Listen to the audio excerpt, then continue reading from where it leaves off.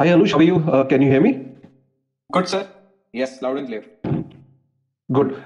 Just give me 30 seconds. I'll just post this space on my Twitter handle. And I also request everyone to please share this space because I'm sure there are many people who are willing to, learn a little more on what has happened, in the parliament and what has been like a 30% tax on crypto. And there is a lot of confusion, I'm sure, that must be prevailing in your mind. So I really want each and every one to share this space on their handle so that maximum people should get benefit out of it, and we'll have a thorough discussion on what has exactly happened, and we'll try and answer all those questions that are going in your mind. I'm sure there are a lot of things that are not clear at this very juncture, and there are many things which are like crystal clear. So we'll discuss on all those things. And Anush has been a long term friend. He's been a guide and a very good friend and a mentor to me, and personally we share a very good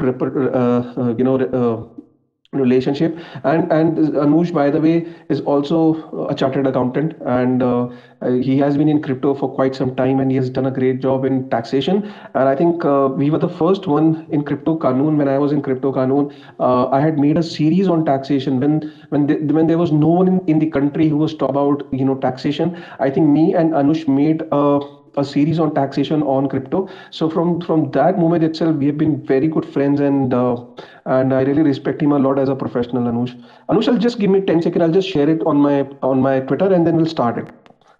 Yeah, sure. Kashyap bhai, thank you so much for the introduction. And likewise, the feeling is mutual. Um, so for everybody who's on this platform, good afternoon. My name is Anush. I'm a chartered accountant, and I've been working on crypto taxation and regulatory stuff for quite some time now.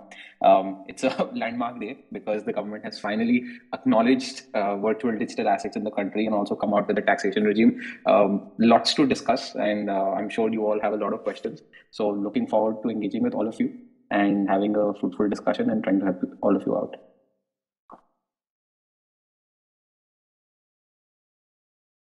Right. So already close to 200 people are listening to this Twitter space. So Anush, I just wanted to know that since we were eagerly waiting for the developments, and we were eagerly waiting, for some sort of clarity to come in the parliament, and many people were expecting that the bill will be presented in this budget session. But then yesterday itself, we got to know that the crypto bill won't be presented in this budget session because it was not there in the list. And suddenly today, while everybody was glued to the budget, and suddenly there was this announcement on crypto taxation. So there are so many questions that are going in the mind of people, especially when I actually heard it for the first time, and I tweeted about it. Post that, there have been a lot of queries around it. So I just really wanted to know what is your take on it. So to begin with, what is that word transfer means? Because she has categorically, our finance minister has categorically said that there will be a taxation on transfer of crypto. So I really need to understand the word transfer. What is the meaning of transfer here, and what is your take overall on this development, and your opinion on it? Sure. So I think overall this is a great day. This is the first time that the government has, in so many explicit terms, come out and said that we are not against the idea of crypto. We will try and allow it, and we will try and regulate it in a manner that at least we can generate some revenue out of it, not touching on other laws. Other than that, I think the most important thing I see is that compared to the regulation that we discussed last time in the winter session, the bill was called cryptocurrency and regulation digital currency bill. Today, when the honorable finance minister spoke about this space, she did not mention as cryptocurrency. She did not mention the word currency. She said virtual digital assets. So from the sheer definition of this terminology, it seems like the bill that was being discussed for so many years now, last 2 years at least, is going to change substantially. Cryptocurrencies are being replaced by virtual digital assets, and it is going to be a space which the government is going to support by such a safe and such a reasonable definition or terminology has been adopted. It's no longer a currency, and I think that's what the government has been saying for a while. So I think on that front, congratulations to everybody who's held and stayed in this space for a while. And this is definitely a victory for us. And other than that, in terms of in terms of the provisions that have been announced today, I'll go through really the first sentence that the finance minister said, which was that incomes from the transfer of any virtual digital asset will be taxed at 30%. And while we all understand it's very basic that, whatever is the profit that we generate, if we buy something for 100 rupees and we sell for 120, 20 rupees will be taxable. The word transfer is something that really needs to be defined, because transfer could be potentially me just sending an asset from one of my wallets to another wallet. As all of you are aware, there is no limit on the number of wallets I can own. I can buy a Trezor, I can buy a Ledger, I can buy so many other wallets. I can have multiple accounts on multiple exchanges. So the government really needs to define whether a transfer means me selling on an exchange, a transfer means me selling to somebody else, or a transfer also means me deploying, say, some of my ETH on a smart contract. It could be there are so many different ways I could be transferring money in and around the crypto ecosystem. So that is something that we really need some clarity on. The text on the provision so far has not clarified anything. And while we look forward for more, more, and if we don't get clarity, we can always write to the government as well. It is something that really needs to be defined, because that will also dictate what the government's position will be on DeFi, on Web 3.0, and the entire on-chain or decentralized ecosystem. So very, very, very important term that needs more clarity. Kashif bhai, back to you.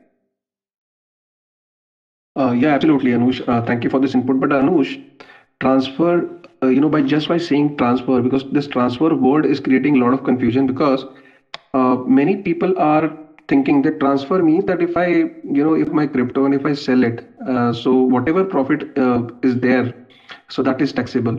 Many people are thinking like that, but I think transfer word is much more wider than that, and it goes beyond selling cryptos. In my opinion, in crypto, transfer is something that is very integral to crypto. When you talk about transfer, you are absolutely right, Anush, that I can do transfer from my own wallet to another wallet. I can do transfer from my wallet to my friend's wallet or other wallets. I can do transfer to my wallet from a crypto exchange to a non-custodial wallet. I can do transfer to a DeFi protocol. I can do transfer for lending and borrowing. I can do transfer for non-fungible tokens, right, to buy non-NFTs. So what I want to understand, because transfer is such a wider term, and just by saying that whenever I do a transfer, and when I speak about so many different kind of transfer, are we going to see a taxable event if I opt for any of the transfer that I mentioned? Exactly. That is a $1 million question right now. If we look at how governments all over the world have defined this term transfer, or have defined taxable events, they have said primarily three things are taxable. If I convert or if I transfer one cryptocurrency or virtual digital asset to another, if I have Bitcoin and I transfer it to Ethereum, that is a taxable event. If I transfer Bitcoin to INR or US dollar or USDT or any other stable currency, again a tax. If I were to transfer crypto against a good or a service, if I end up buying a car, or if I end up availing somebody's service and paying in crypto, that is also a taxable event. But if I transfer from one wallet to another wallet that I own, suppose I transfer from my hardware wallet to a wallet where I want to opt for certain yield or staking, that should not be a taxable event. And that is where, number one, we need clarity from the government what they mean by transfer. And I think there is already a definition of transfer in the Income Tax Act, which says transfer includes the sale, the exchange, and the relinquishment of an asset. And if we look at those three terms as well, as I mentioned previously, crypto to crypto, crypto to goods and services, or crypto to fiat, all these three events would get covered. But wallet to wallet transfers need to be specifically left out. And it remains to be seen how the government is going to track it. Are they going to ask you for all of your MetaMask wallet addresses that you own versus the addresses that you don't own? How are they going to identify a transaction which is just internal to my ownership versus a transaction where I have actually sold assets? These things really need more, more light. They need more clarity, and I think this is probably the biggest question which needs clarity right now. Yeah, I completely understand, and that is why there is a lot of confusion prevailing. In fact, I missed out on one point. Transfer in crypto also means that if I'm transferring, or if suppose say I am doing transferring my Bitcoin into Ethereum. So suppose I'm converting my BTC into Ethereum, or in an easier term, crypto to crypto trading is an integral part of this industry. For any exchange or for this economy to thrive, we all know that crypto to crypto trading is an integral part of it. So suppose if I'm transferring my one crypto to another form, so do you think that that will be a taxable event as well? Yes, that is a position that we've taken even before this guidance came out today, that if hold an asset which has appreciated in value and now you have exchanged that asset for something else, whether that's another asset that is a good, a service, or rupees, you have booked certain profits on it. And as long as you have booked those profits, you are liable to pay taxes to the government. So if we have converted Bitcoin into Ethereum, and the Bitcoin when we bought was say $100 and when we converted was $200, then there is $100 profit that we are realizing, and we would be liable to pay taxes on. So I would think that crypto to exchanging or crypto to crypto trading is going to squarely fall under the definition of transfer. Uh, if that happens, I'm sure. I mean, I don't know how to react to it, because if that happens, because I know it is very difficult for you to answer it, but say suppose the finance minister has said that all transfers are going to be taxed. Everything that is getting transferred in crypto, though we don't know what is the meaning of transfer right now. But say suppose everything that we do in crypto, that is, that if we do a transfer, or if we do a crypto to crypto trading, or if we do wallet transfer, or whatever we have discussed here, if that is taxed, uh, what is your take? I mean, is it going to what is your take on it? How exchanges are going to react to it? Because somewhere exchanges, they thrive. Their business model is based on crypto to crypto trading, because they earn their fees from trading. Do you think that that is going to impact exchanges revenue as well in the longer run? It will be very difficult for them to survive without crypto to crypto people getting into crypto to crypto trading, because obviously people will be discouraged to do that if there is a straightforward 30% tax on it. I think the tax will apply irrespective whether we are doing crypto to crypto trading or we are doing crypto to INR trading. As long as we are realizing profits, there will be a tax on it. Crypto to crypto was essentially introduced, for to make it easier for traders to just move from one asset to another rather than to have to move into a stable currency and then move back to another asset. And this is very peculiar to the crypto space. What is going to cause a lot of people to probably not participate or new people not to participate is the compliance burden. Now, if I have to report each transfer, if I have to document it, if I have to calculate my taxes on it, and basically figure out which are my wallets, which are an exchange wallets, try and document the price at which I bought, the price at which I sold. It's going to be a lot of transactions, a lot of documentation, a lot of bookkeeping. That potentially will be a headache for anybody who gets into this space. I think that could lead people to probably interact with this space lesser, unless and until exchanges themselves come out with some tools or with some reporting requirements, which make it easier for traders or investors to figure out what were their transactions, how can they calculate their profit and loss. But I think it be seen how much of a compliance burden this is going to be. This is going to be the first year in which these laws are going to apply, and most likely a separate section in the income tax return should also be provided where we are disclosing these incomes from the virtual digital assets. Will also be given a format where we will disclose, okay, this was the asset name, this was the cost of acquisition, this was the sale, and we'll probably have like hundreds of thousands of transactions in a year. So it will really be seen at the end of year one in terms of compliance, how much work needed to be put in, and then maybe people will feel that this is very complicated to get into. Yeah, I completely agree with that, because the complications, the paperwork, the compliances, the record keeping, everything will get cumbersome. Now, my another question is, Anush, as we know that India is a hub for software professionals, and there are many people who are earning full time in crypto. So there are many graphic designers, there are many software professionals who are working from India, and they are giving their services to the companies, to the wallet service providers, to various decentralized applications that are being built on blockchain. So they're working for many people, and they're trying. And so some of them are working as a full time, and some of them are working as freelancer. And many people in the country today earn in crypto. So just imagine for some crypto, earning from crypto might be a, they might be doing it for as a part-time thing, as a trading this thing. But there are people who are earning crypto just to do the basic living. So it is the only source of income from for them. So do you think that here earlier they were treating it as a income, normal income? Now they have to pay taxes equivalent to 30%. I mean, even if they're earning 5 lakh or 6 lakh rupees, it doesn't matter. So what is your take on that?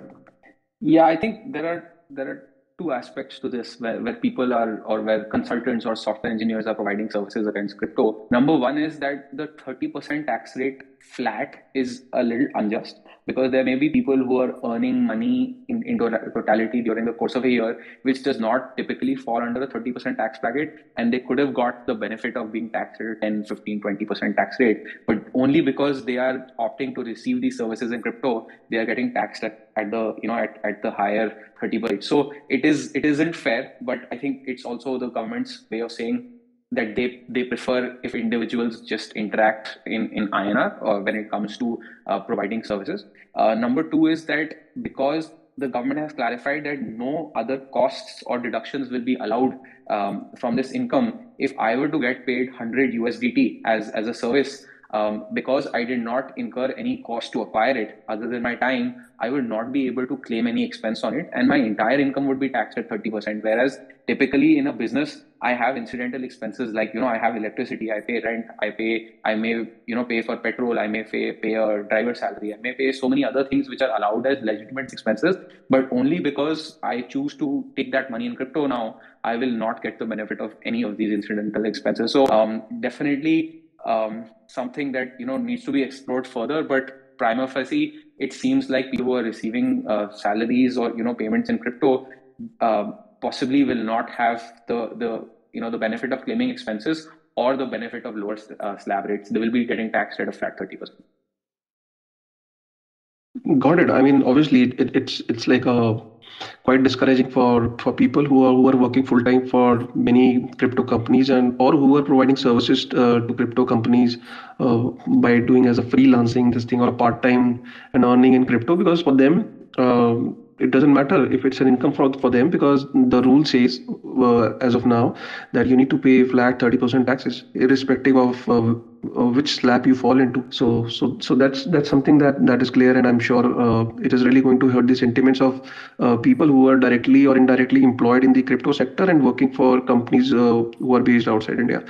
Uh, Another important point out of the discussion that we had today, Anush, is there is also so there was also this term that you cannot carry forward your losses. So if you can just clear that term, what is the meaning of carry forwarding the loss and deducting it from your income? If you can just tell us the concept of that, how it is done in stocks and how it will be different in crypto today.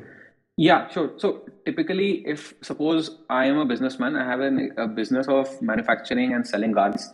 If I were to incur a loss in a particular year, there are two scenarios. Number one, if I have another business which is profitable, I could set off the loss of this garment business against the profits of another business, and my tax liability reduces.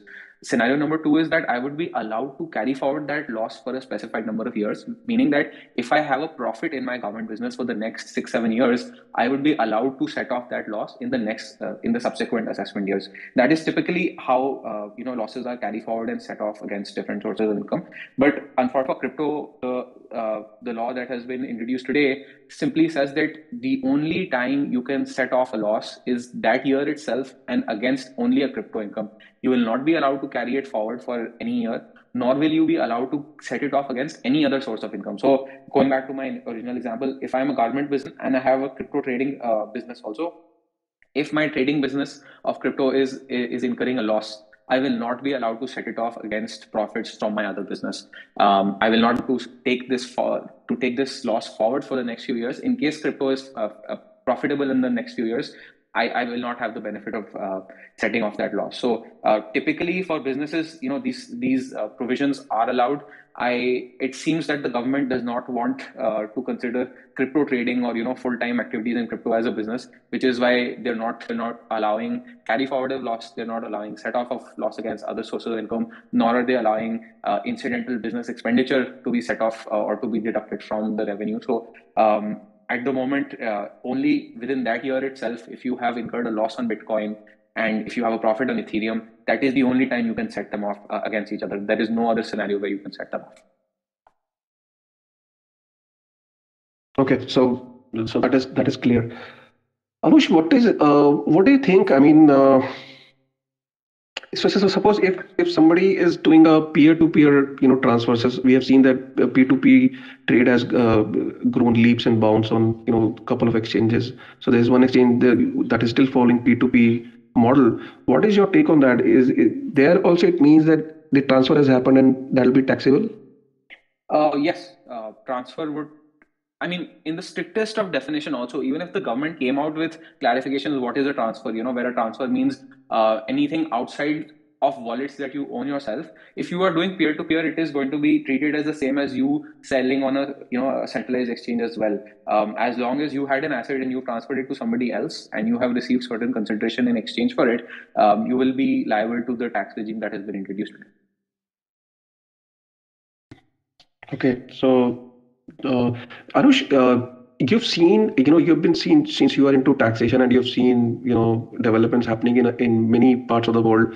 How crypto is like taxed in US? Because since you have been working with many clients in US as well and in Europe as well. If to say suppose compare this thing with what is happening outside and how things are taxed outside India or and most likely in the developed nations, how are you going to compare the current this thing and with developed countries? What is happening there? If you can just let us know. So broadly, in the US, crypto is treated as a property, which is similar to capital gains or capital assets in India. And any sale or purchase which leads to a profit has to be reported as income from property in the US. I think what the difference here is that the government has come out with a very, very strict regime when it comes to crypto. They are not appreciating the underlying transaction. If the underlying transaction is me of providing a software service to somebody and getting paid in crypto, I should be allowed a business expense. If the underlying activity is me engaging in mining on the Bitcoin network, then also I have expenses of heating, cooling, hardware, hash rates, stuff like that, which I should be allowed. And if I'm engaging in trading, then only do I have a cost of acquisition be very easily identifiable. So there are many underlying businesses or activities or commercial operations which should first be identified, and then we should figure out what is the tax regime. So typically, if I'm an investor, I should be paying capital gains. If I'm a trader, I should be paying income tax under a business income, profits and gains from business and profession. And if I'm a miner, again, I should be paying income tax as a business. But here the government has said we don't care what is the underlying activity. As long as you are engaged in virtual assets, you have to pay tax at 30%. And that is where there is a disconnect with other regulators over the world. Regulators in other parts of the world do appreciate the underlying activity, and they say, okay, fine, if you are just receiving crypto as as a means of, and you are not engaged in investing, then we will still treat it as, okay, maybe a consultant's income and tax it accordingly as consultant's income are taxed in as simple in INR terms. So that is where I think we have taken a little bit of a hard hit. But again, this is the first draft of the first ever regulation that has come out around crypto today. It is subject to change. It is subject to evolution. But I still feel that it's a pretty big step, and the government will take cognizance of regulations in other parts of the world and may come out with amendments in the future. Anush, we have seen that so suppose if somebody wins a lottery or somebody wins some amount while playing American roulette or maybe or through gambling, maybe in a simple word, or somebody receives a gift, right? So don't you think that at one moment we are saying that it's okay, fine, we have moved on from private cryptocurrencies to saying it as a virtual digital assets. So at one moment we are trying to put these cryptocurrencies into uh, digital assets, maybe trying to treat them as an asset going forward. That is obviously a great sign, as you said. And on the other side, we are trying to tax it at a flat 30%, equivalent to an income that is earned maybe through gambling or through lottery, right? So don't you think there is a conflict there? If we are treating it as a virtual digital asset, then a flat 30% tax is like a little too harsh, because we have seen it in India. A 30% flat tax rates are generally levied on gambling income and income from lotteries and maybe as a gift. What is your take on that? Yeah, 30% is definitely harsh, and especially for people who may have just earned, say, 2, 3, 4, 5, 6 lakhs in a year, they should not be subject to this 30% tax liability. If we were to look at the characterization of income from digital assets as per the finance minister today, it seems to be more in line with income from lotteries, income from gambling, because that is where there is a flat levy of 30%, and that is also where incomes are not allowed to be set off against other heads of income. So it seems like the government is not very inclined towards encouraging this space, towards encouraging investors or traders to participate in this space. And probably, I mean, who knows, the government realized that a lot of money was made during the last year when Bitcoin went from 10,000 to $60,000, and it came back down a little bit, but people did profit a lot. So the 30% could also mean just a government's position to take their piece of the pie in what seems to be a very lucrative and a very profitable industry. It's difficult to pinpoint whether it's one reason or the other, or it's a little bit of of both. But 30% tax rates are not something that a government would levy on an industry or a space which they are trying to promote. So prima facie, it seems that it's something that the government is not very keen towards a lot of people participating, and the 30% tax rate is a deterrent. Yeah, it looks like that. Anush, what is your take on the overall, how people are going to take it? I mean, say suppose as we see exchanges that, many people enter into crypto for making money, right? And we have seen that many youngsters, they enter into crypto, for for this sense of, making money, and, and that too making a quick money. And we have seen that post COVID, I mean, there have been a huge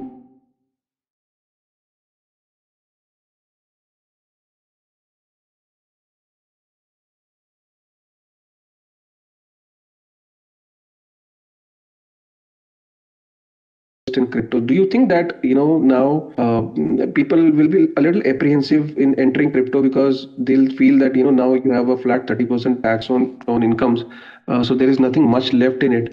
I never wanted to enter into crypto for technology, and I any which ways I didn't understood that. So do you think that now people will be discouraged to enter into crypto because of this tax regime? I think that question can be answered by looking at the profile of the person entering the space. If somebody is entering the space as an investor or a trader, and he knows that, yeah, this space is going to be taxed at 30%, similar to if he was getting into betting or gambling, he might say, okay, fine, I'll take a punt, I'll put in some money. If I make 100 rupees, then I get only 70. He could be potentially okay with it.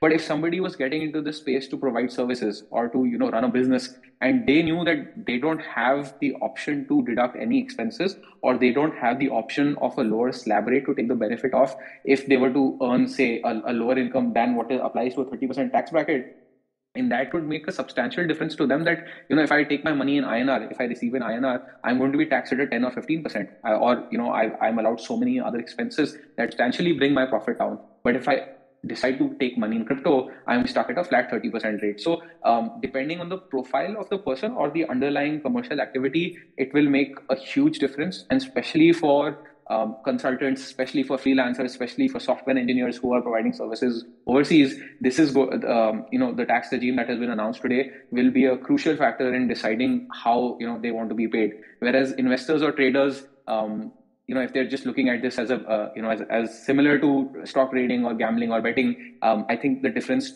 would be substantially lesser. Yeah, I completely understand that. So, I mean, you're saying that maybe so in longer run, maybe it might be it might not have that much of an effect, but maybe in a shorter perspective, maybe the people will be discouraged to enter into crypto because they know that even if they end up making money that they were making earlier, now they need to pay 30% tax flat on their earnings. One important part I really wanted to touch upon is the state of startups in crypto space. Don't you think so? Because startups, who are building in blockchain space need to interact with crypto on day in day out basis. They need to transfer their tokens to places. They need to interact with them. They need to put it on staking.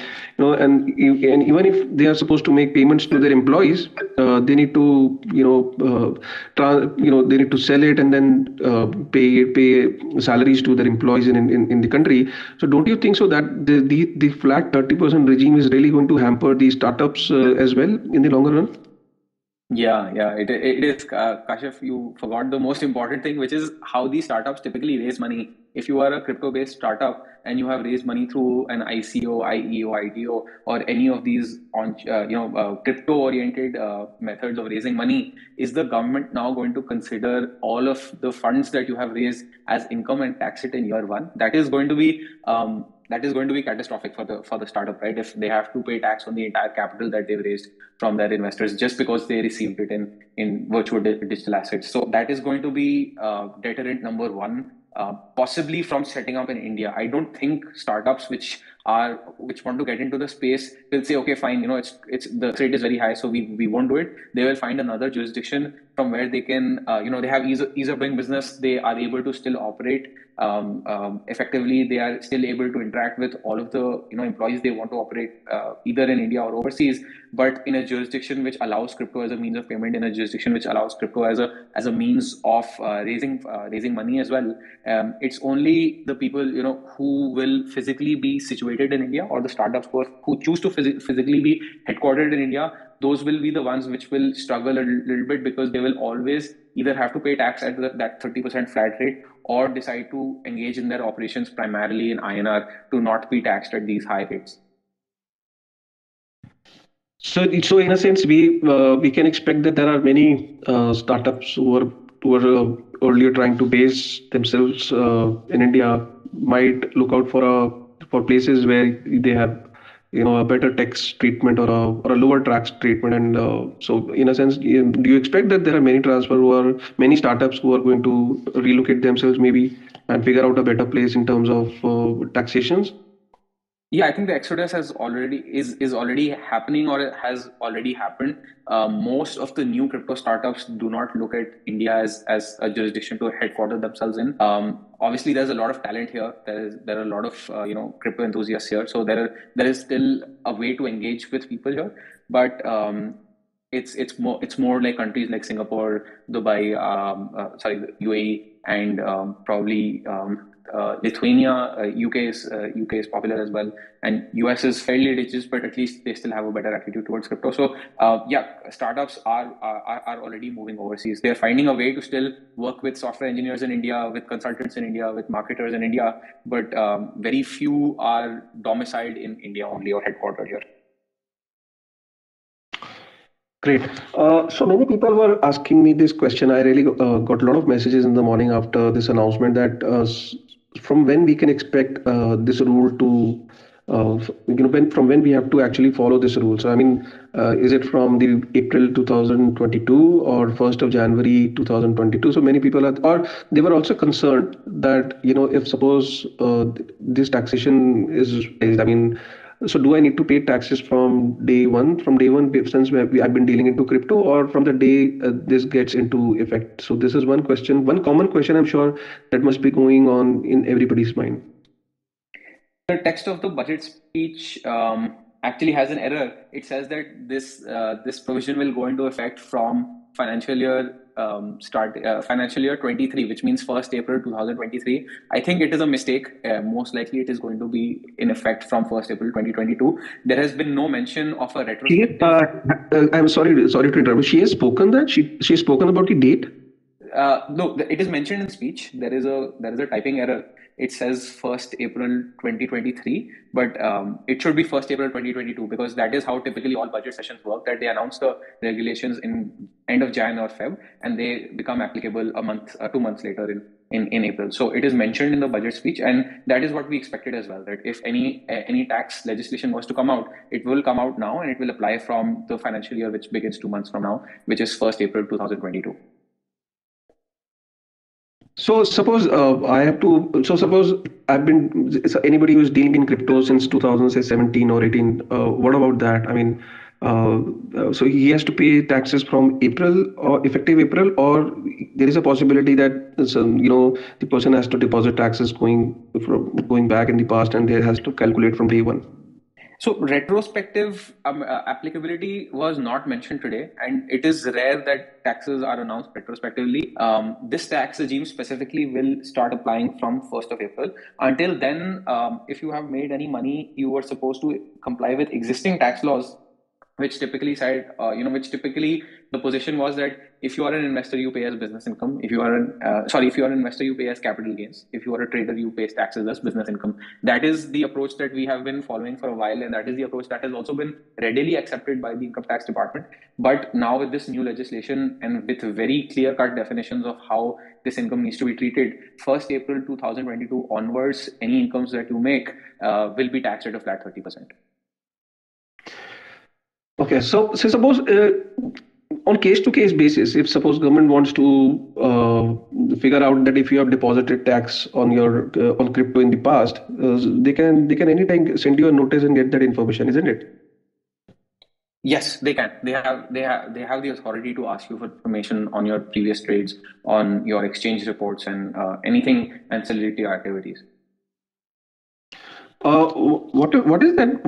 There is also a mention of 1% TDS as well. If you can just throw some light on that.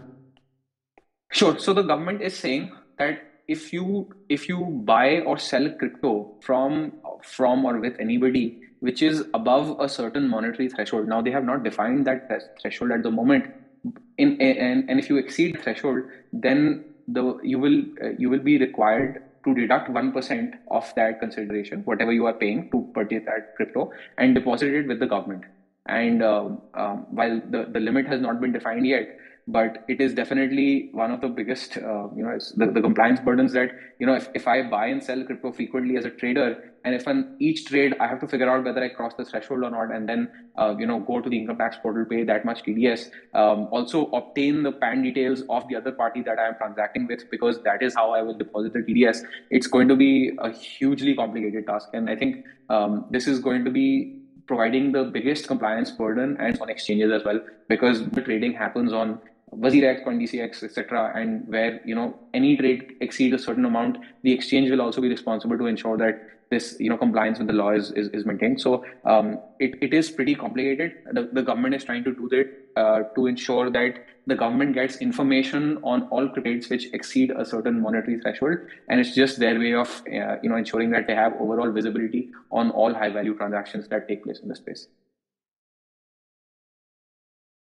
What is your take on people who must be thinking that fair enough, this taxation is applied to the Indian exchanges, Indian crypto exchanges. I'm not on Indian crypto exchanges, so if somebody is wondering that they will use decentralized exchanges or AMM, automated market makers or decentralized exchanges. So I mean, what is your take on that? If somebody is thinking on doing that?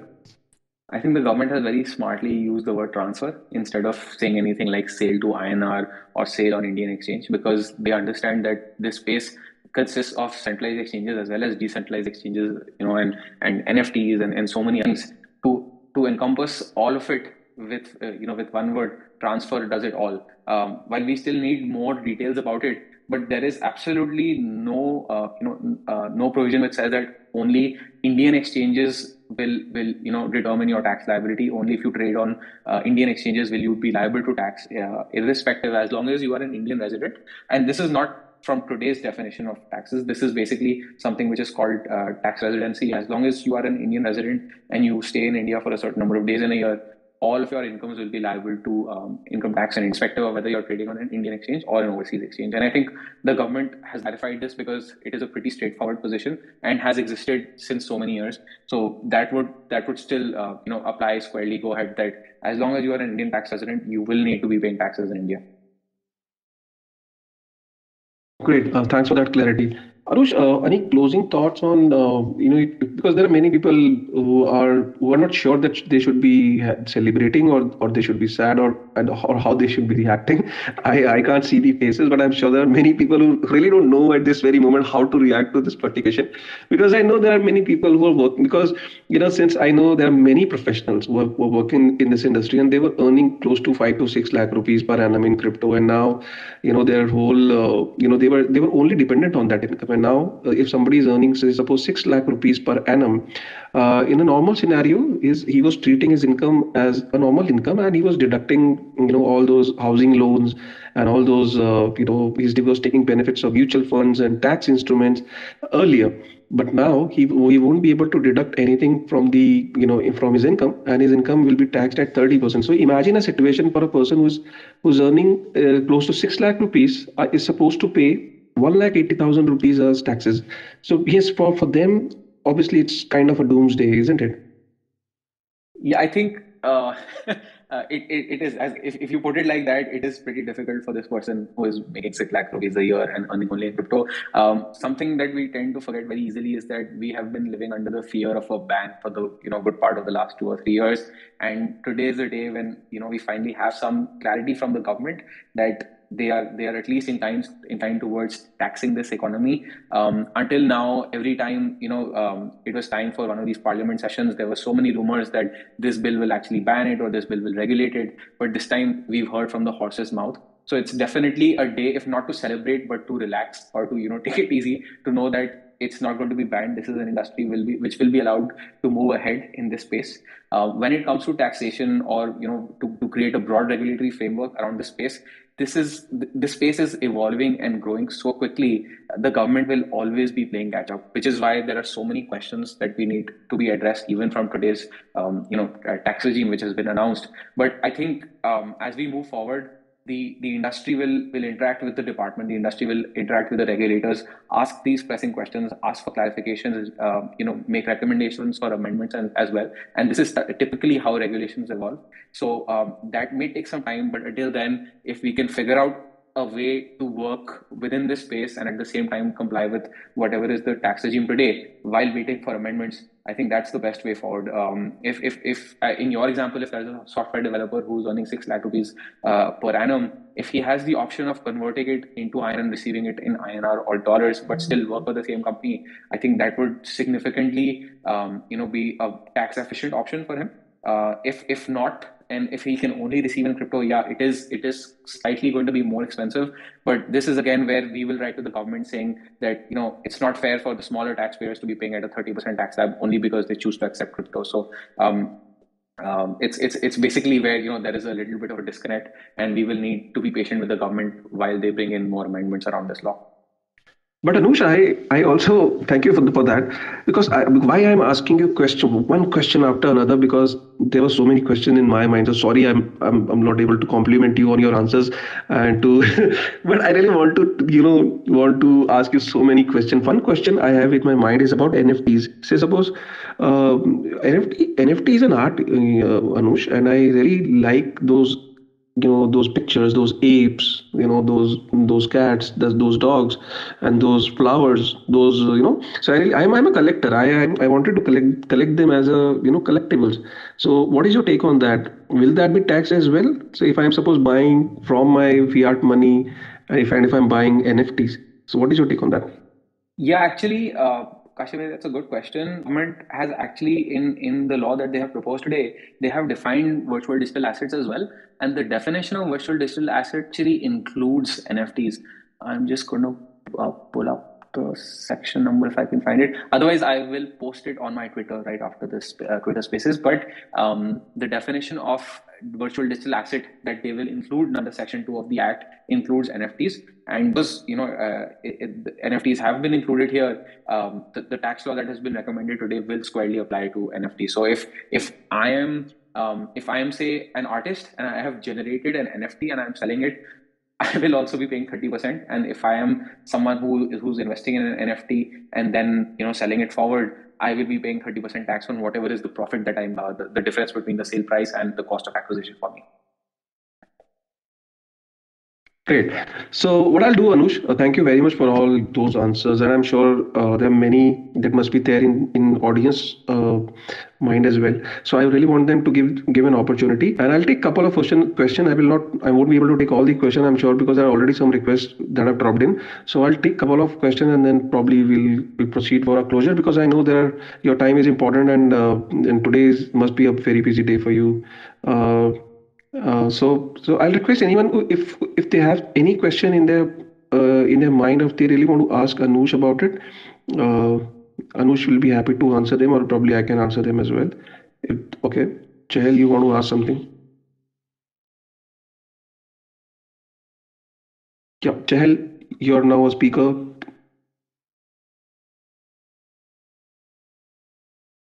Chahal, your question, please. Yeah.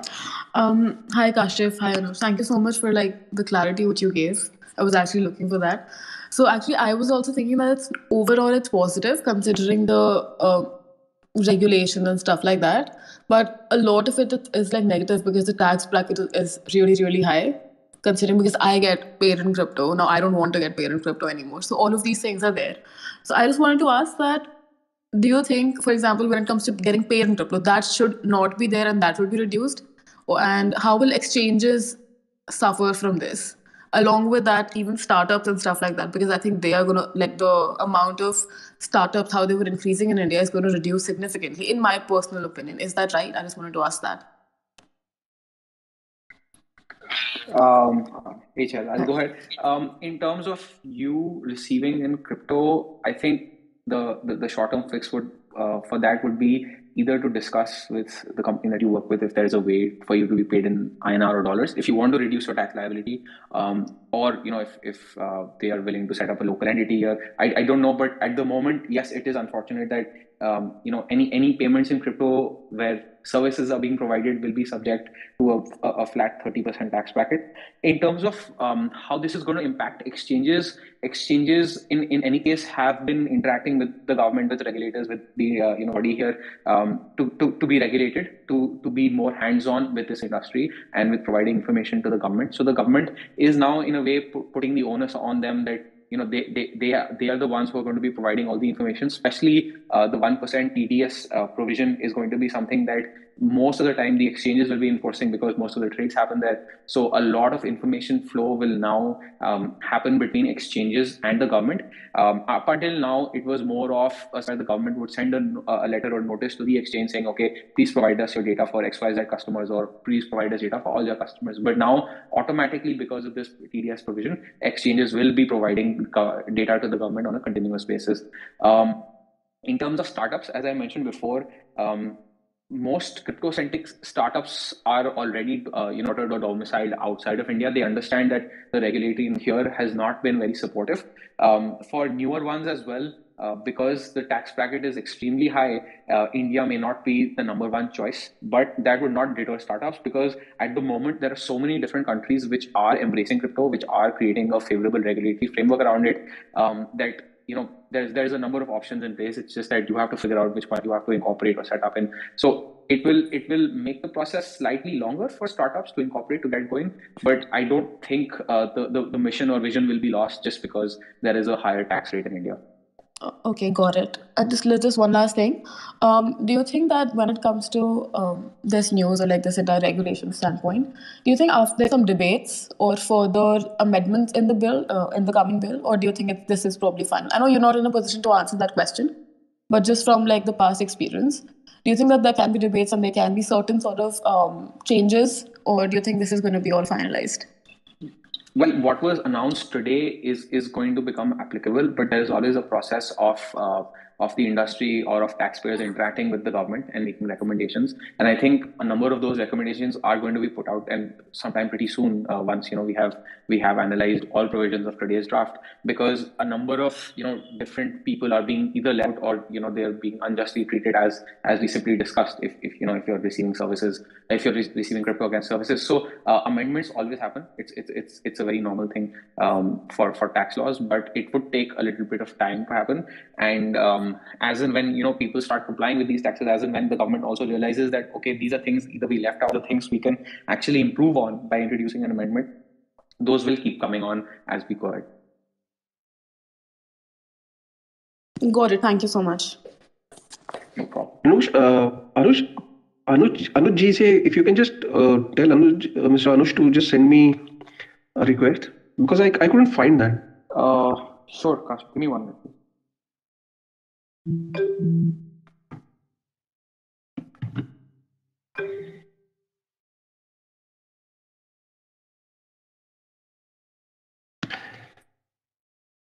Kashif, I'm going to drop off. Sorry, I have another call starting in 2 minutes. So I've already said Anuj. He's so for everybody else, Anuj is also a chartered accountant. He's been working in the crypto and tax space for a while. I think he should also be able to help out. And until he joins, there is also Kashif, who is a tax expert. He has been in this space for a while, and we've done so many videos, we've had so many discussions. I'm sure Kashif can also answer a few questions. So in the meantime, it was great speaking with you all. I hope to be back here soon. And until then, I think it's still a day to rejoice and just take a deep breath that crypto will not be banned in India.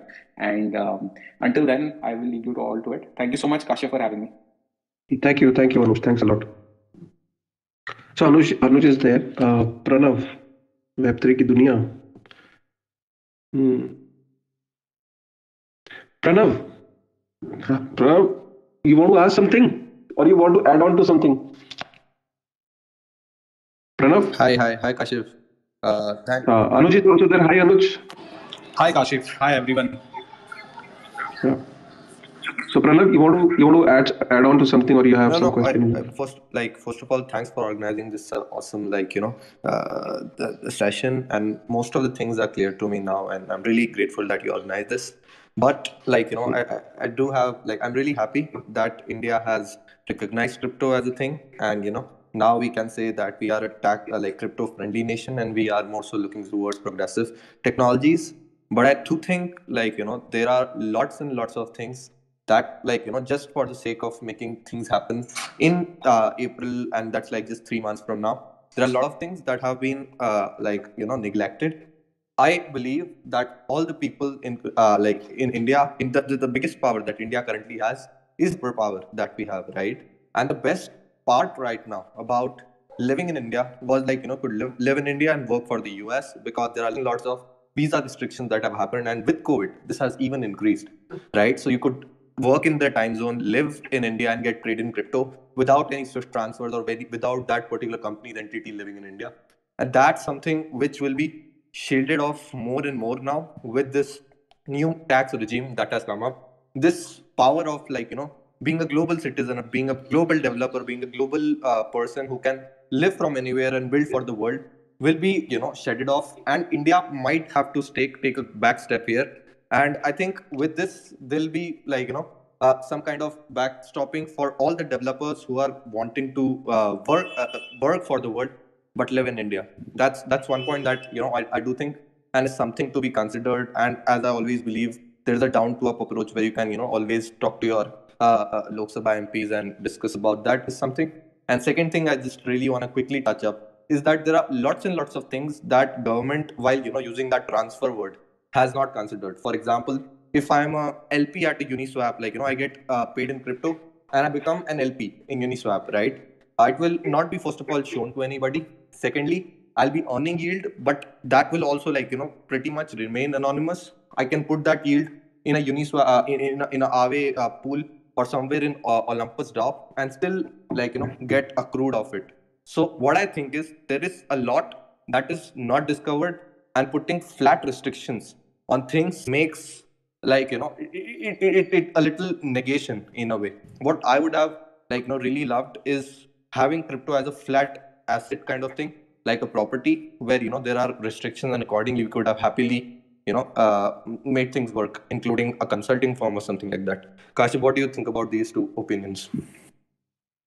Yeah, definitely. I agree to you most of the point you have mentioned here. And before that, but we have an expert with us. I'm just trying to find him. His name is his name is Anuj, and his Twitter handle is so can Anuj Gupta 89. Sir, if you're listening to me, if you could just send me a request so that I can make you a speaker. He is an expert on taxation. Anuj actually just told me that. So I'm not able to find him. Fair enough. Uh, yeah. So Anuj.web is from WazirX, if I Yes, yes, remember.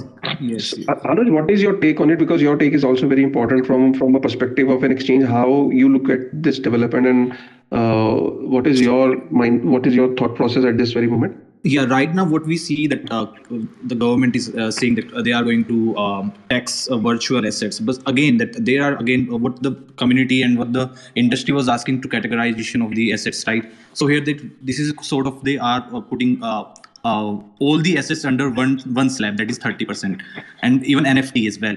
So what I see that here the industry is seeking a more clarity. Even there is no sort of like minimum amount, like if you see the gaming industry, if you are earning or winning around like 10,000, then there is you are not liable to pay the taxes, right? So here we don't have any certain of slabs, right? And this sort of like all these assets are coming under 30%, and when again the transactions happening, so if we are not sure whether the transactions include centralized exchanges only, or they are going to consider the decentralized, and how they are going to mapping it. So there's a lot of clarity from the government end. So right now we are also just figuring out like how to read it, right? So reading through the lines is not making sense as of now. But again, the government is considering that this is the taxable income, and that someone is getting into crypto is taxable. So the government is sort of like looking towards like a way forward, like when it comes to regulation.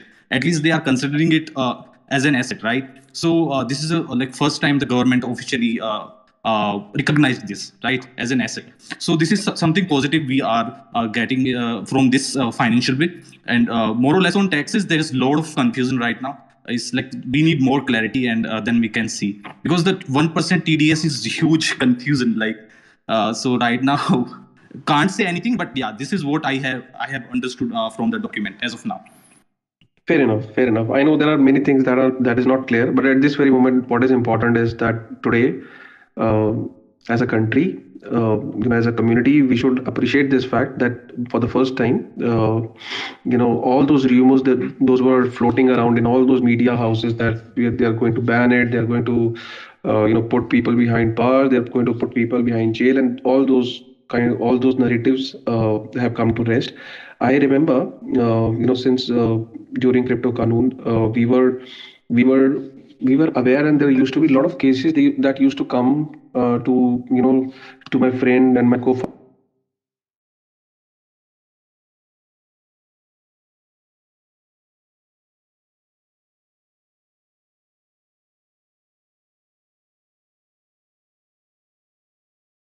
he'll accept my request or not, but if he'll accept, that'll be great for me and for this Twitter space, because he's one of the most respected personalities in crypto.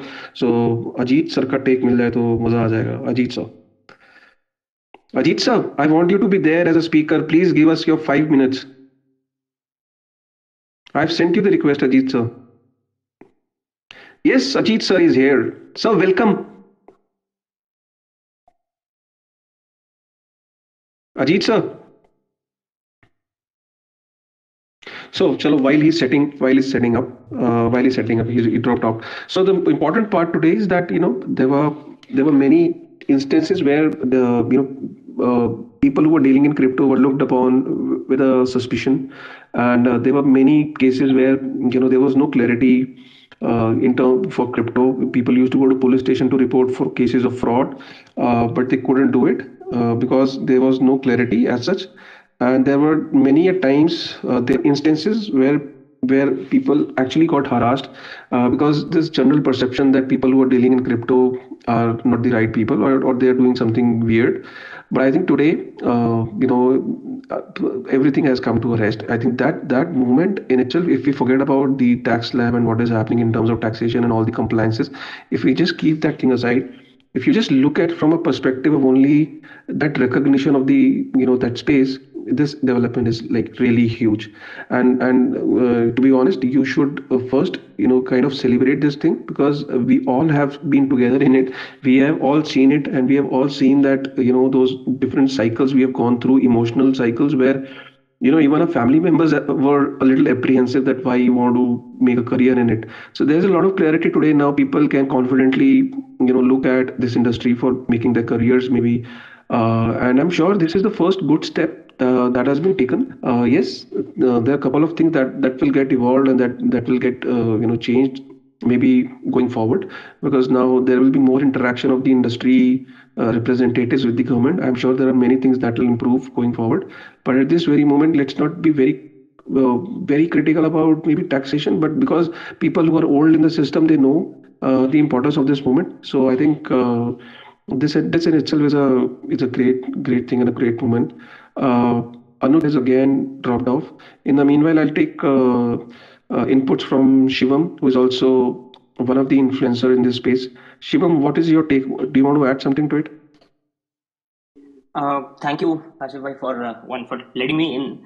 I think one of the key things that's not a topic of discussion right now, from what I see on Twitter and YouTube, is the CBDC part, and the confirmation of the fact that government is going to use blockchain, and I think that opens up, as Pranav mentioned, a lot of opportunities from a career perspective. I think a key thing in all of this, if we ignore the taxation and all of these things for the time being, because of course there is a lot of clarity needed from a career end, a lot of people who were considering moving out of India, and I personally know a couple of blockchain developers who were like, I feel more comfortable in a different country. And for a lot of blockchain developers and people in blockchain, moving to a different country is not that difficult because of the demand right now.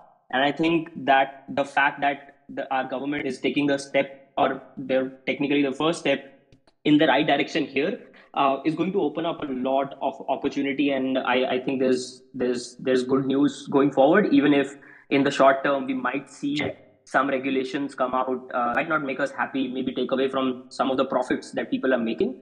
But long picture, 20 years down the line, I think this is great.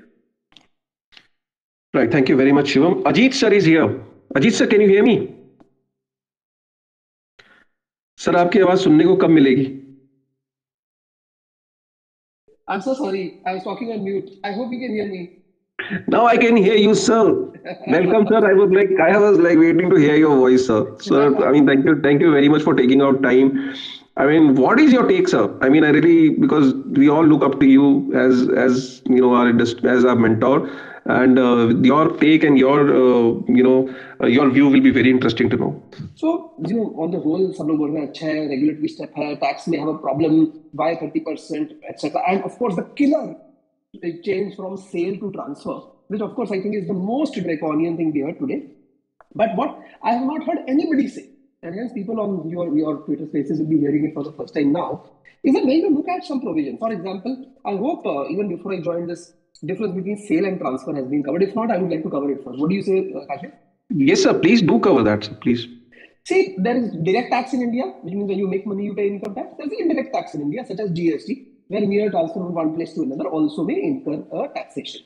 Now, Income Tax Act, we have actually in section 41C today seen that for virtual digital assets, they have said we will replace the word sale with transfer, which basically means that if I buy, let us say, crypto on an exchange, let's say exchange ABC, and then I take it out of there, right, and go take it somewhere else, which means I transfer it, they will say, you know what, whatever is the difference between your purchase price and the price at which the time you transferred, has now you have to pay 30% tax on that.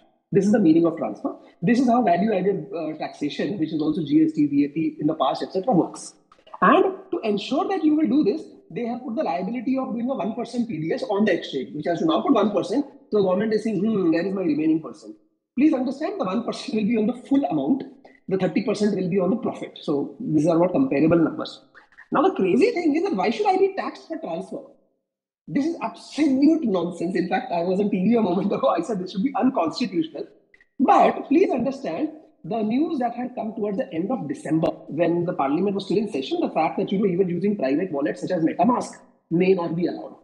So please understand what the government is going through. I have worked with two finance ministers, regrettably not this present finance minister, but the same finance ministry for years. And they are worried that this entire non-traceability, the fact that people can transact on DEXs, etc., that they will lose complete control. They won't know what is happening and will not be able to tax it. This, by the way, is a view globally. Even recently in Dubai, the finance minister of one of the Emirates, I think Sharjah, not Dubai, but Sharjah, said that while crypto is here to stay, it is import regulated. Right? So this has, to be able to deal with this, they said, you know what, you pay me the tax and then you can adjust it. This is the second. A lot of people have heard what the finance minister said, that losses cannot be offset. And even there are CAs right now on various TV channels who are saying, oh, losses cannot be offset. Clarification will come, but I think it is utter nonsense. People are not understanding losses cannot be offset means. Of course, if I make profit in one crypto and loss in another, it can be set off. The losses cannot be offset has actually, if you read the wording, and that is why it's important to read the finance bill and not just look at news channel clips. I have read the finance bill on all the relevant sections. It says losses cannot be offset against other sections of the Act. That refers to Income Tax Act. So, for example, if you make a loss in selling sugarcane and you make a profit in selling Bitcoin, you can't set it off. So, cryptocurrency will be. So, I have not read anywhere that losses cannot be offset at all. So, that is one. And the second thing, which I think is fairly draconian, is that losses cannot be carried forward to the next year, which is utter nonsense. Because if I make a loss in April, I have 12 months to set it off. But if I make a loss in March, I have days or hours to set it off. This doesn't make sense. This is not good taxation. So I think that is the one thing which is totally inexplicable, because the government is worried about money laundering or specifically tax evasion in this case. Having said that, मैंने जो आपको बताया था कि जो चीज आपने कहीं नहीं सुनी, which you are hearing here for the first time, is that this utterly draconian transfer instead of sale is the price we the community has to pay to make the government allow us to use private wallets such as MetaMask. Because if they didn't do this and they still wanted to not lose on their tax income, they would have to say, oh, you know what, you can only work with exchanges and that to Indian exchanges, you can't use private wallets. So it was one very bad choice versus a bad choice. Luckily, the government chose the bad choice, not the very bad choice. Otherwise, we were going to stop using MetaMask if we wanted to comply with Indian law. Very well explained, sir. Very well explained, and that's what we were discussing here earlier. Anoush Bhasin was also here, and even he had his opinion to share, and he was also of an opinion that 30%. So a couple of things were like quite difficult to understand. And one part, Ajit sir, you will also agree that there are a lot of professionals in the country who are earning crypto as a source of income. They're a community manager or a graphic designer for various crypto projects, and for them, they won't be able to treat it as an income. They have to pay a 30% tax flat on that. So you know what? Today is a day of celebration. The government has finally said something. In fact, I was being interviewed a few days ago, and people are asking very complex questions for the finance minister. It was a program on what would you like to convey to the finance minister for the budget. And I had said that I have just one thing to say. कि भाई कुछ तो बोलो. I didn't say something. Don't leave us hanging. So that has happened. But having said that, the part you talked about receiving payments, while I will again read the fine print, according to me, it has not been addressed at all. But the only thing that all governmental agencies and departments were very clear, whether it's RBI or the finance minister, there was no debate, there was no ifs and buts, was that they did not want to allow the use of cryptocurrency assets as cryptocurrency, which means as payment mechanism. That was the one thing that they were all very, very keen on, that it should not be used as money, right? And which is why, coincidentally, very importantly, Nirmala Sitharaman says virtual digital asset. I love that. It should not even be called crypto, because then, what if you don't use cryptography or some other technological difference? The virtual digital asset, I think, is a very good characterization, is in line with what people do around the world. But at this point of time, the 30% thing that you talked about at income, I think that if people are making a lot of money, and they would anyway be at the 30% bracket, leave alone the not set-offable losses from other sections of the Income Tax Act, the challenge is going to be to the small guy. Income tax in India and in all countries has always been extraordinarily favorable to the poor person and not so favorable to the rich person. This is the first time that the rich people will anyway pay what they would have to pay. It's the poor person who's going to have to pay a large amount. That, I think, is again a fairly strange thing. But I already explained to you what I believe are the government's, what the government's pressures are, and they may have made a bad choice, but the alternative could have been worse. Right, I completely understand, and thank you very much for your input, sir. Tanvi is also here with us. So Tanvi is an expert on policy, and she has been advising a lot of governments around the world. It'll be interesting to hear what is the take of Tanvi Ratna on it. Tanvi, if you're able to hear me, if you can just tell us your views on this latest developments on taxation. Yeah, hi Kashif, hi Ajit. Good to be here. So I think historic day. I think as Ajit said that at least something was said, and then now we can we can have our gripes with what was said. But I think in terms of the scheme, I've put out my thoughts as well. It's been a little bit mad the last 2 hours or so. But the first thing is that in terms of what has been put out, there are largely four major provisions that have been put out in the bill.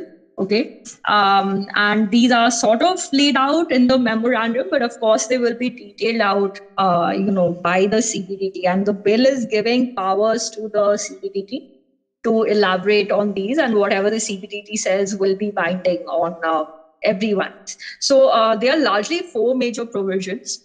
I've already put it out in a thread with those excerpts of the memo. The first is, of course, the new income tax scheme. That's the 115 BB8. That's the one where they are laying out the 30% tax requirement, right? The second piece is, I think, more draconian also is really the TDS provision, right? Because now they are adding a new clause on TDS, which is the 194S. And that is going to mandate a 1% transaction fee. And on every transaction, that doesn't just have a fee, that actually requires a fair amount of reporting if you're doing TDS collection. So that is going to collect transaction data. It's also going to, I think this is very heavy, right? Like it's even more than what exchanges charge you as transaction fee. So 1% TDS. The third piece is around gifting. So any income from crypto you might have, maybe masked it as gifting or whatever, that is also going to get taxed. And this is interesting because here for the first time now you're seeing an alternative classification of crypto. Like this has been deliberated for some time, right? Whether it's a good or a property or asset, like how do we classify it? So for the purpose of gifting, it's going to be classified as property. Okay, and this is, I think, now we're getting into that similar zone as US regulation and other countries where you have all these dichotomies, between whether it's property or it's asset or what is it, right? And then the final piece that they're doing is they're defining crypto assets, and this definition is very sweeping. Okay, so it's covering. Of course, the fungible tokens, it's covering the non-fungible tokens, but it's also sort of covering any other token, right, that behaves, anything that behaves in a similar way. So whether it's gaming tokens, whether it's governance tokens, they are pretty much bringing everything into this ambit, right? So these are the four things that have been laid out. Right now, this is what has happened. If you ask for my perspective on what I feel this means, I think it doesn't really comment. It does, in a way, talk about a step towards regulation. They're signaling their intent to regulate, which is great, which is good. It doesn't necessarily mean that everything will be legal because, under the Income Tax Act, even things that are illegal are taxed. Like transactions means anything. It can even if you launder money, you pay tax on it, and then you have to pay back that money, and you have to go to jail. Right? So, I mean, it doesn't mean that everything will be legal, but I think definitely it's a huge leap forward. Signaling that there will be regulation. But what is legal and what is it will be laid out in the bill. Right? That's in the India crypto bill. And that has not been tabled, right? What I feel, this whole thing, I found it very rushed, okay? Because even from the discussions we saw within government, there was not really readiness for pushing this out, okay? Like as of December, everybody was confident that we will push out the bill in this budget session. Then there was a whole rethink. Even on taxation, it was not really the first thing to put out, because if you think about it, taxation is actually the most detailed piece of any regulation, right? It's the one where like you have to specify and over specify everything, right? It's not like the first thing you would normally hear. Like the first thing would have been in terms of, they had some concerns around advertisement or something around token classification. Like these ideally been the first few things that would have come out. But it seemed a bit rushed to me, right? Bringing it out and saying it suddenly. And it's very sparse, right? The whole text around it. I think it's more as a deterrent, right? So I get what Ajit is saying. I get that, yeah, it seems draconian and everything. I think it's meant to seem draconian because I read it more as a deterrent, and mostly for like two reasons. I also laid this out separately in a thread. The first, I think this high tax, no loss offsets, no loss carrying forward. This is very much an intent to deter trading activity. I think the TDS is also an intent to deter trading activity. It's also an intent to gather data, I think, around crypto transactions. So that's my reading on it. And I think it's still, a huge step forward. There's no denying that, right? But I do think that, I'll just stop there. That's my take on this. Thank you very much, Tanvi. It was quite comprehensive, and I think you actually simplified a lot of things. What is your take on, Tanvi? How you think that it's a good news for exchanges? You think that there'll be more people going to exchanges, or there is going to be an increase in volume on exchanges, or you think that now people will be like a little apprehensive, and they'll be like not apprehensive, maybe they'll be like least interested now because that sheen of crypto, because the reason for people making quick money in crypto is probably has faded away now? Yeah, so I'm not so sure. Like, is it really fading away though? Like, if you're making like 1,000% gains and you're paying like 30% tax, that's still very good income, right? You can't necessarily get from many sources. This is my gripe with a lot of things that I've voiced also internally. Is like, I don't get what intent you're trying to convey, right? Like, if you really don't want this stuff, then just go ahead and say you don't want it, right? If you're trying to make it good, but it's like at a level where it's not really so bad, then, you're not helping anyone, right? And if you want people to make money from this and trade from it, then, create the right kind of ring fencing, create a help them do it in a way that, helps you also make more revenue, right? Like, it's not very clear to me. It reads to me like the intent is to deter, but it's also doing it in a way that'll create a lot of confusion, and it's not even clear what is legal, what's not legal, and then I think it's going to open up even the government to so much of litigation and stuff, right? Like, let's say that right now I'm trading only in privacy coin and I abide by the taxation and everything, and the funny thing also is that all these provisions are coming into force at different points in time. So it's interesting to understand why that is happening, because some things are coming into force this year, some things are coming into force next year. And so that's a little curious, right? Like, why that's happening. But I think it's just going to create a lot of consternation because, without defining the token classification framework and how you're going to treat what as what kind of asset, what is allowed, what's not allowed, like it doesn't make sense, right? Like, I see as a policy person, I this is not how, we would introduce anything. You would first lay the crypto bill, then you would lay these things. So it just seems very rushed. It seems a bit strange, honestly. That's my reason.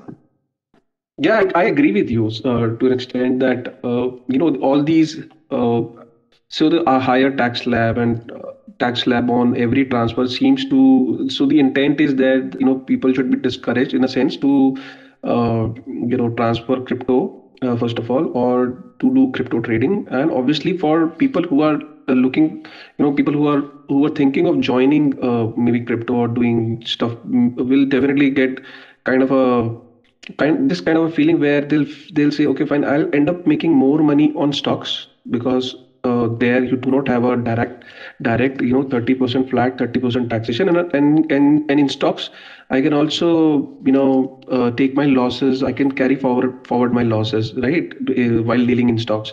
But that is not the case in crypto. So suppose if there is an individual who's trying to evaluate crypto and stocks, and if he's trying to invest his or her money, will definitely compare stocks and crypto and figure out, okay, in crypto you have a direct taxes. So somewhere the intent is there. The intent is clear that they don't want suddenly the industry to flourish at a scale. Probably they want to keep checks before they come up with a regulation. I think that is quite visible, and it looks like that going forward, as many people expect that, the good sign for exchanges. I'm really not sure at this very moment, because exchanges earning is only through crypto trading, and the more people trade, more they earn their money through fees. And how things going to shape up on exchanges? Are people going to trade more on centralized exchanges? Or how people going to trade more crypto to crypto? Till the time we get more clarity on transfers and fine detailing on transfers, I don't think so. It's a great news for exchanges as well. But all in all, overall for the industry, at least, then they always tell us that you should always look at the past from where you've been coming from. And I think from where we all have been coming from, overall, it's a great sign, because we are coming from a time when there was so much of uncertainty, there was so much of FUDs, so much of rumors, so much of negative news that were coming from all those mainstream media houses, and based on those sources, I think everything has come to a rest today. And it seems that the government seems to be working on crypto bill. And I'm sure after the Tanvi, you have some idea. We are expecting something in US in the month of. They're planning to come up with a clear guidelines on crypto. Maybe that can prove to be a base for us to maybe make something on those lines. Yeah, so in the US, actually, there's some budding developments, right? Like, so there's now if you remember that whole furor around the FinCEN's unhosted wallet ruling, that, it led to a storm in the crypto community. Like, that was the big storm before the intro bill, that had happened. And so many people had written to the FinCEN, about this. And that apparently is sort of rising from the ash. Like, the idea is getting resurrected in the FinCEN. And I know from the US side, there is a lot of concern that, private wallets are going to get banned or like outlawed in some way, right? There was also some provision snuck into the infrastructure that got passed. I'll have to just revisit that. But then, yeah, I think the real big one that everyone's sort of looking to from the US is on SEC enforcement, right? And on stable coins, because this year there's supposed to be movement on both of these. And those are supposed to be fairly heavy-handed. I think last year I was already, speaking with we have this lawyers forum where I was like, don't you feel like the Treasury is sort of dollarizing stable coins? Because if you're making them fully reserve backed by dollar assets and then they come under the supervision of the Federal Reserve, then your plan B just becomes plan B for the dollar, right? Like, I mean, you're literally making this a dollar extension. And it does seem worryingly like that's what's happening, right? And I think that since this is a big lifeblood of the crypto economy, the stable coins, like those might even come under Federal Reserve control, right? So this is something I'd written about also in my Coindesk column earlier, like some months back, but now it does seem to be going that way. And then also this is the year where the FATF guidance, which was fully, it was not even as the final FATF guidance that came into force last year, and it's talking about DeFi coming under strict rules, like even developer held accountable and things like that, right? Like all of that is also going to get like countries will start ratifying it from this year. That's why I suspect the unhosted wallet ruling and all that is coming, and governments can just say that, hey, like, it's not us, it's like the FATF that's like mandating this and we are bound by it, right? So I don't know, like this, I'm not sure that the signaling this year is like very positive, like when it comes to regulation. I actually feel India might end up doing something that's a little better. Like, I mean, I know many people think I'm often like hopeful on government, but I do think like our government, if I'm honest, like is more tech loving than other governments. Like they are more quick to sort of see tech as a good thing, innovation as a good thing, growth and startups is a good thing. And I think that's really the thing that has also tided crypto through, all this time. Like we were at bans almost 2-3 times in the last 18 months, right? And the government has always reconsidered that. So I don't know. I mean, I don't think internationally there's going to be too much that we might celebrate. But I do think that maybe in India there could be some good things that come later in the year.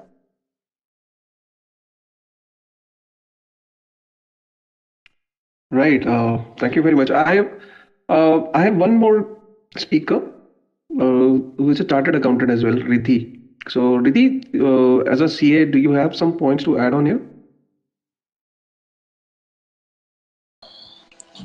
Thank you, Kashif bhai. You have been listening to the space, and I was there in other space also. I think 30%. 30% is the slab where flat 30% is normally taxed to gamblers. And me being in this industry, I actually feel bad about the same. That why 30%? Because it's the most heaviest part of tax that is happening to us. At the same time, I'm happy about the fact at least they're going to recognize this industry somehow. They're going to recognize or they're going to eventually change and transform. But the way they have come up with the flat 30% taxation, like too much for anybody. And I think paying taxes, even if you earn in cryptos or any other form, paying a heavy amount of taxes, it mostly corrupts people, and people are not ready to pay that amount of taxes even for crypto. Like in US, the biggest miner, he got himself listed in NASDAQ. So eventually we look for better things. So without coming with the more regulations, without classifying it at a particular as a particular asset, directly coming up with 30%, just happy about the fact, okay, they are going to recognize at the same time in a very similar fashion as gambling, income is tax, that you cannot set off your losses of the similar income under any other heads, which is again bad. So the only light at the end of the tunnel is maybe we have a good amount of recognition. In the coming future, they come up with a better regulation. But at the same time, the beginning is scary, 30% setting off in the similar heads, similar head only. Only if you own cryptos, then only you can set off your losses there. So these two things are like really scary. The good thing is, okay, we'll have at least some kind of recognition. And there are people who just messaged and said, at least we can show our income somehow. Or we have that guts to tell that, okay, we pay 30% taxation. So yeah, this is from my side. Ritik, I had just one question to you. Since you are a chartered accountant, and I'm sure chartered accountants do have a community as well. They have an organization as well. Definitely. So, do you think that going forward, chartered accountants can look for more clarity from the income tax department? Because ultimately, people, chartered accountants are the gateway to access government, right? So chartered accountants help you to explain you and to reach out to the government, and they are the kind of a bridge. So what is your take? Is chartered accountants are going to take more clarity going forward, or maybe is there a point of time where their inputs are also taken? Yes, definitely. We have our senior members who are there in the community that is there to regulate the cryptos. So I work with a Delhi firm wherein the senior most members, those guys are involved in setting up the law and regulation regarding the same. So eventually earlier it was told ban, then there was a small Indian FUD, then they are coming up with the taxation. So actually we're moving towards a positive direction, but with a lot of glitches. There will be a lot of challenges because there are dexes, there are mining, there are multiple other things. So when it comes to chartered accountant, we are soon going to see some kind of accounting standards that come up for us, that how a particular asset class, whichsoever asset class the cryptos will be treated in. So eventually there will be accounting standards. There will be some new kind of laws and regulations in the IT Act 2000. So they'll come up with more amount of laws, regulations and accounting standards as we move ahead. And these things are already in process. And the government is already tied up with ICAI and few CAs who are giving their as a CA that what can be done. I think there are people who are here from exchanges, and the question that I have in mind is 1% TDS is like how much the exchanges are going to follow it, and is it going to be only at their end, is something that is still in my mind. Can you explain to our audience what is this 1% like? I mean, what is going to be the implication of it? How one needs to deal with it? At the user end, we are not supposed. The major thing is exchanges will charge TDS. The tax will be deducted at source when we actually take up some kind of transaction. There will be tax deduction at source that will be done by the exchanges. And then they will be depositing that tax. Okay. Yeah. And they will be issuing us the TDS certificates. Now that is something that is not clear to me yet. I have few meetings during the day and around with other chartered accountants and in the community. So I'll come back with few of the answers that even I am a bit skeptical about. Thank you very much. Thanks a lot, Riddhi. We'll continue to be in touch, and we'll definitely have more spaces going forward. I have one speaker who is probably, if I have to tell you, one of the biggest. I will not use the word biggest, but an NFT enthusiast. In fact, whenever I follow anyone in NFT space, that how NFT space is evolving, I think Dheeraj Shah is one person who is actually quite enthusiastic in NFT space, and he's doing quite well. Now, I want to take his perspective in a very summarized way, because I really want to I want a summarization from Dheeraj that how he looks at a tax of 30% on NFTs, and how he looks at that, and what is the potential of NFTs that will get he think Dheeraj that going forward we'll see that there will be lesser interest in NFTs from India. What is your take on it?